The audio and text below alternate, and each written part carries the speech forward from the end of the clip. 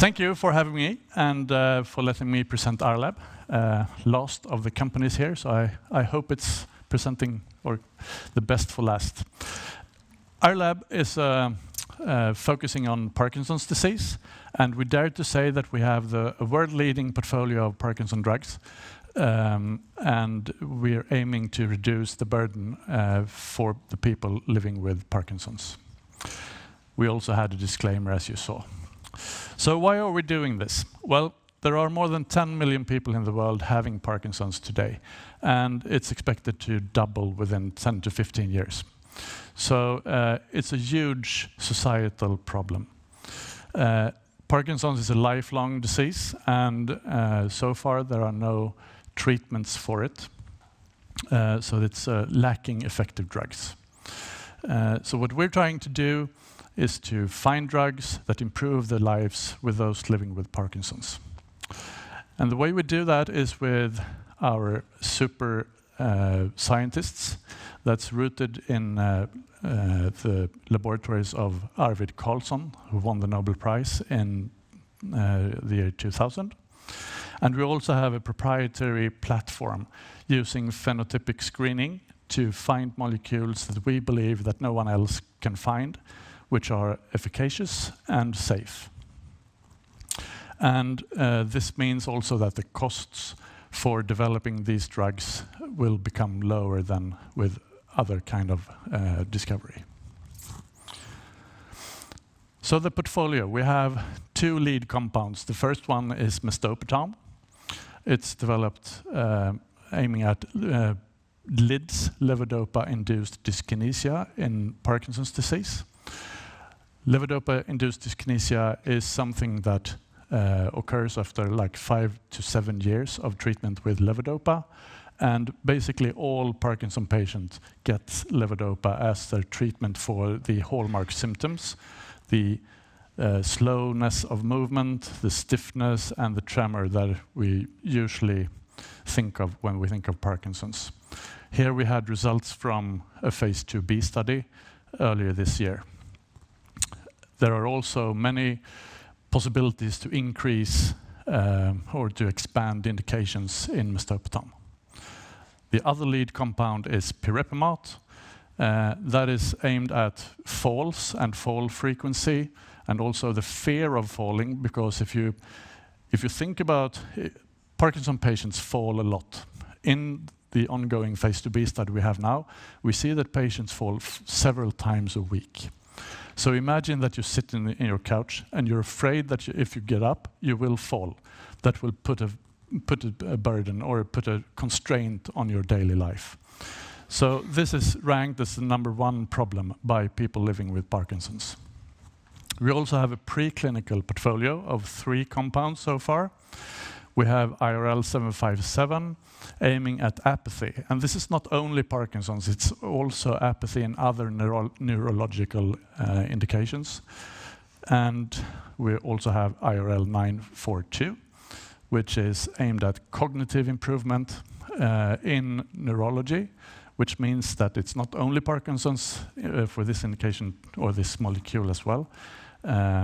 And basically all people, or many people, get a little bit cognitive impairment as they grow older. Last, by no means least, we have IRL-1117, which is aimed at the hallmark symptoms of Parkinson's disease. And we hope to have this as the next generation Parkinson's medication, replacing levodopa. And it's not a new formulation or a new administration of levodopa, it's a totally new mechanism.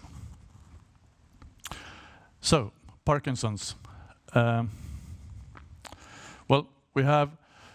it is a lifelong disease.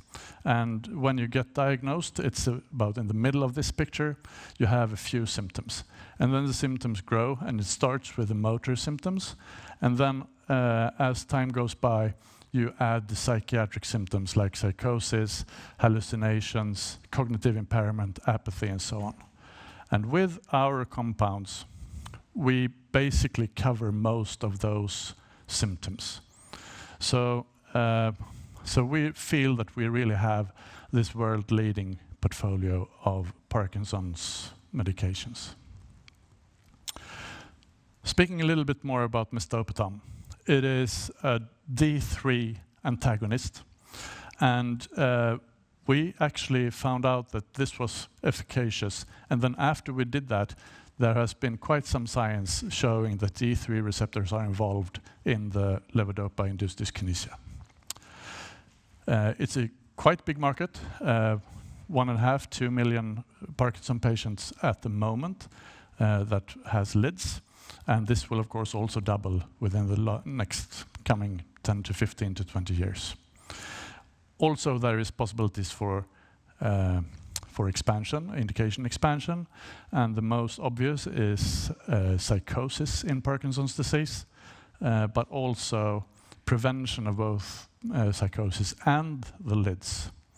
However, of course, this would need more studies in the clinic to be able to prove this, but that is a hypothesis.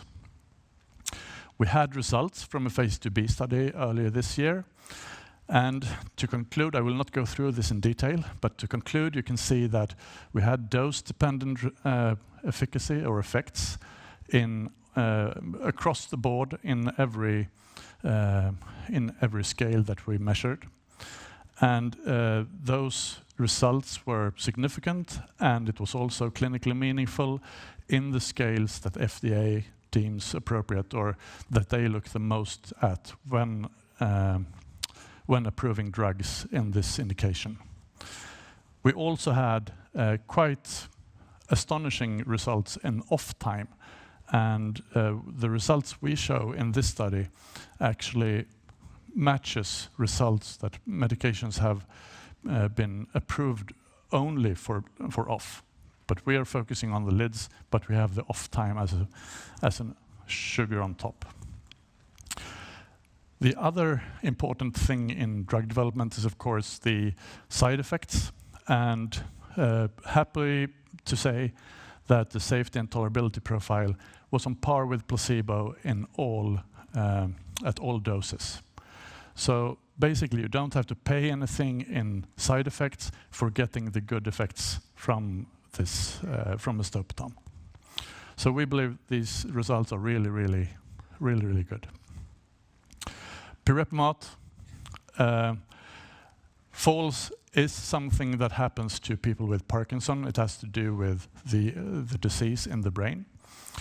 So basically half of the Parkinson patients fall recurrently, which means several times a month. And by falls, we mean falling to the ground. It's not just losing your balance, it's falling. And it incurs, of course, huge cost for society to take care of all these fall injuries. So it is very important. We are currently in the middle of a phase IIb study. We expect, we now think that recruitment will go into Q1 next year, and we're aiming to report top-line results during the first half of next year. So the preclinical projects, as I said before, 757 for apathy. We have 942 for the improvement of cognitive function, and we have 1117 for the hallmark symptoms. And the important thing here is that it's a once daily, so you just have to take it once a day. It's oral, so it's a pill or a capsule, and the effect lasts for a long time. That's not how current medication works. Levodopa, for example, you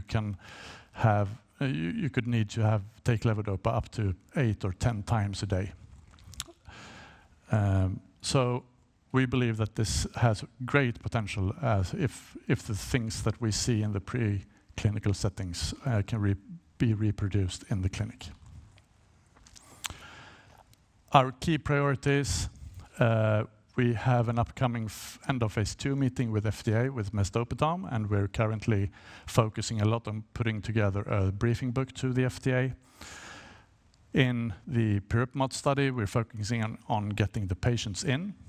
And in the preclinical assets, we are trying to finalize the toxicological studies and the other things that's needed for applying for phase 1.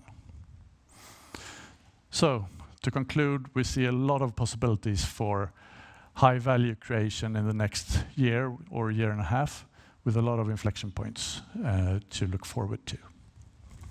Thank you. Thank you.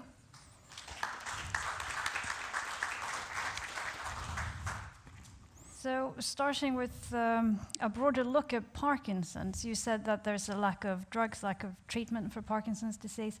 Why is it proving so difficult to treat this disease? Well, that is, I'm CFO, sorry, to probably because not enough money has been spent. That's always your answer, no?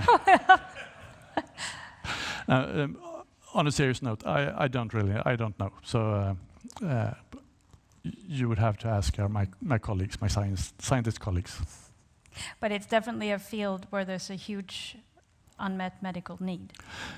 It is, and for example, the 1117 that we just not recently discovered, but that we have started to develop now, it is the first D1, D2 agonist that the biotech society has searched for such a molecule for 50 or 60 years, because it's a problem that it doesn't survive in the brain normally. But it seems like our molecule actually survives and have good efficacy and long-term effects. So a problem is simply the brain is a difficult environment maybe to treat? Yes, probably.